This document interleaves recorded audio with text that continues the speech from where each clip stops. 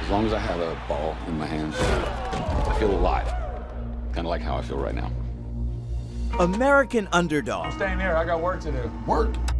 The NFL's not going to draft some dude from the 1AA school in Iowa. Is the inspiring true story of NFL Hall of Fame quarterback Kurt Warner. I promised that I would take care of you and the kids. So that is exactly what I'm going to do.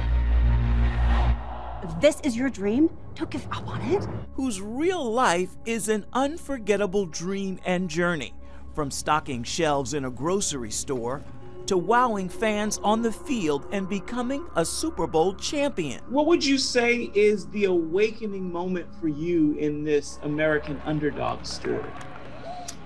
Well, I think there's lots of moments that I learned along the way. When I'm sitting here, okay, how did I get here? Why am I here? You know, God, what are you doing in this situation? There were so many of those moments. Hey, Kurt. We've been trying to reach you. I'm sorry, who are you? I'm with the Rams. How do you tell the impossible story?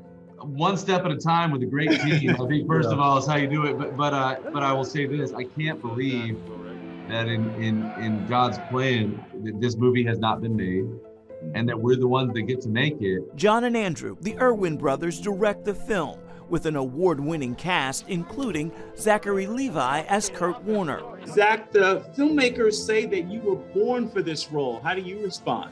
I'd say thank you. That's what I would say. And coach, Thank you.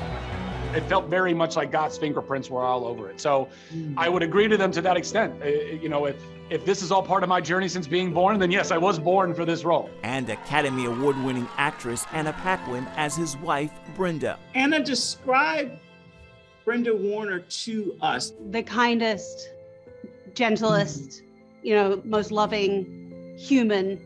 She is tough as they come on the outside and can withstand more than most human beings can and still get up and keep going. Go out there and you show the world what I've known all along. Where does that strength come from?